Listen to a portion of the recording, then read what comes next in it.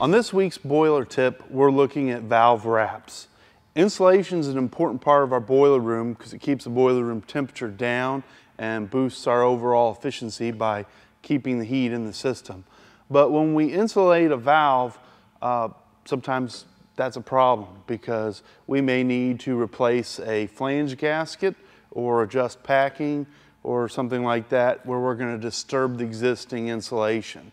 So a wrap is basically a way that we can still insulate the valve, but when we're finished with our service or maintenance on the unit, we can replace that and not have to pay to have it re-insulated.